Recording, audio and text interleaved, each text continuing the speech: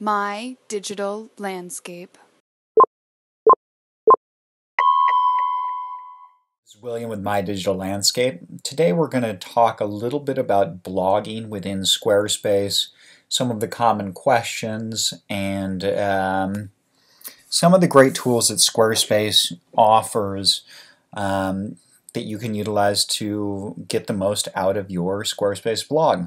If you have any questions, design needs, development needs, or Squarespace training needs, please feel free to reach out to us at mydigitallandscape.com. So first off, when it comes to blogging within Squarespace, really important that you pick the right template depending on what you need. The biggest things that you're going to find between the templates are how your blog is going to be displayed. Is it going to use a thumbnail image, or is it not going to be using the thumbnail images?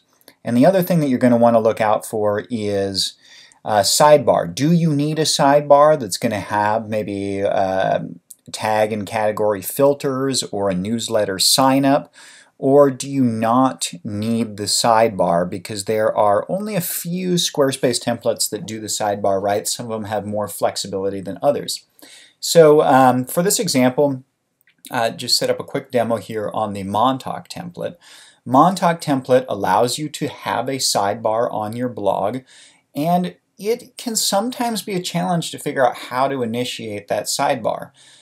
So I'm going to go over real quick. If you are in and you're setting up a blog page, I'm not going to get into any of the basics of that today. We'll talk more about sidebars and the app, but you're going to set up just a basic blog page.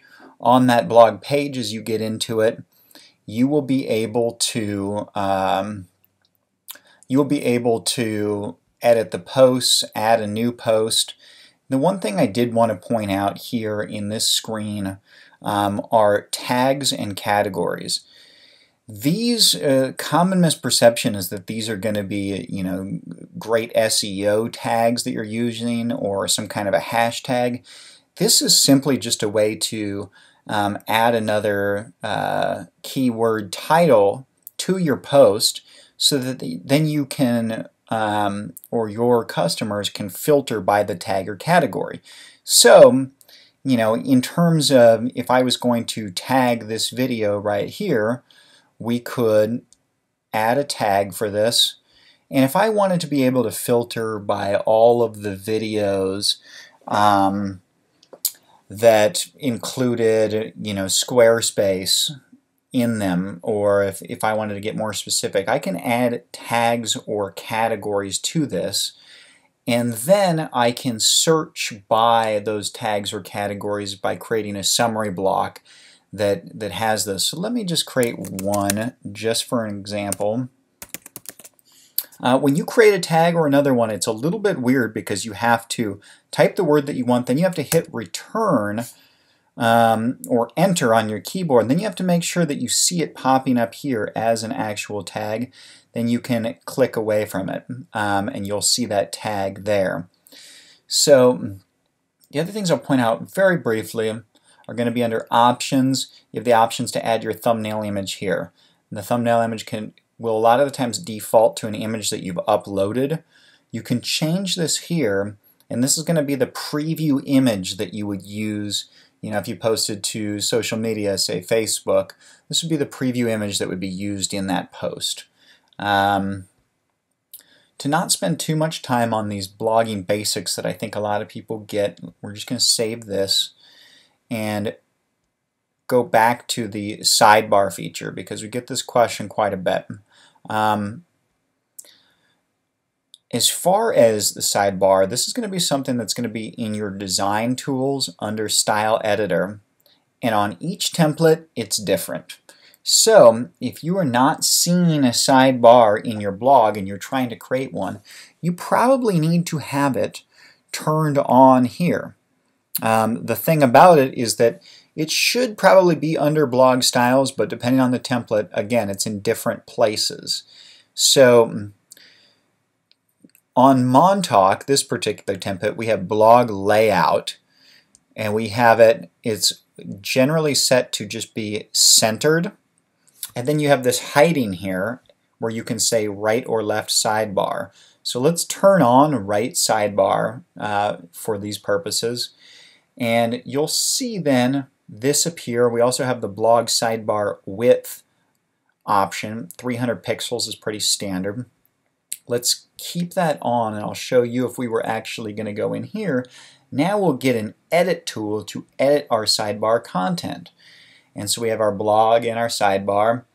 As far as the sidebar, this is where a lot of people would put a newsletter block to sign up for a newsletter. This is a great place for ads if you're going to be running any ads in it. And this is also a great place to use filter and tag lists. I should say filters and lists, but here's your category list or a tag list. So we could create a tag list right here and say, let's go from the news block, and then you're going to see that we have the Squarespace that I just typed in there appear, and any other tags that we have will just be appearing, and then we can use that to categorize and sort through our blogs based on those tags. So again, please write us if you have any questions on that one, or again, reach out to us at mydigitallandscape.com. The other thing that I wanted to mention, if you are a Squarespace blogger, would be the app is really cool and worth pointing out. So as far as the Squarespace blog app, let me see if I can pull this one up real quick.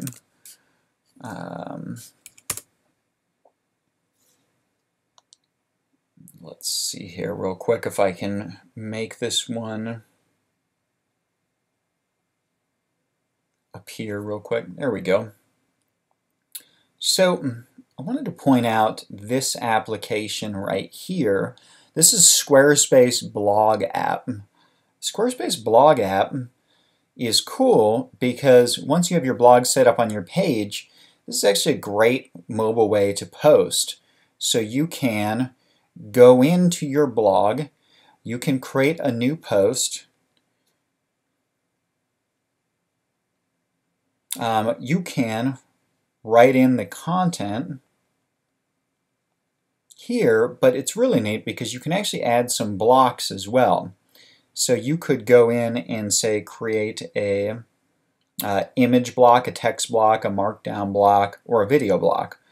And you can actually take and drag those blocks around by holding on the screen, by clicking and holding and dragging the content blocks around, similar to how you can within Squarespace.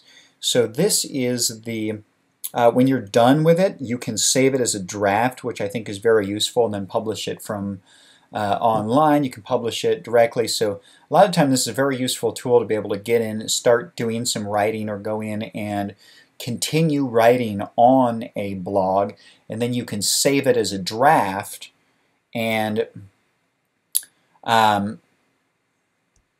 then post it later from your from your PC. So that's a cool option. It's also really good for posting mobile. So this is the, again, Squarespace blog app that you can find in the iOS App Store. So blogging again, as far as what you will want is really going to depend on the template. If you'd like any suggestions, reach out to us on template suggestion or help, or just try Googling Squarespace blog templates with a sidebar, other things. You'll see some things if you search for those keywords as well. Thank you so much for watching. Once again, this is William with My Digital Landscape. Cheers. My Digital Landscape.